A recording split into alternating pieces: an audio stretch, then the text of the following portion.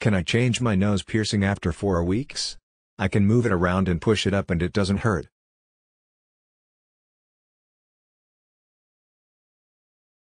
It is generally recommended to wait at least 6 to 8 weeks before changing your nose piercing, especially if it is your first time getting a piercing.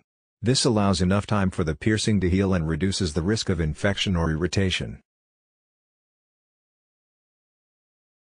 Although you may be able to move the piercing without pain, it doesn't necessarily mean it is fully healed.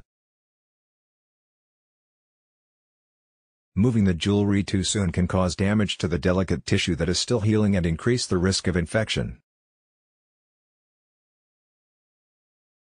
It is important to follow proper aftercare instructions and be patient with the healing process.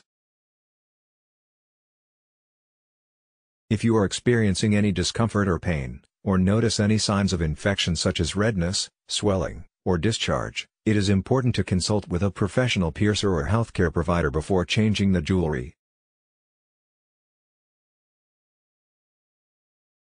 They can provide you with guidance on when it is safe to change your piercing and ensure that the new jewelry is appropriate for your healing piercing.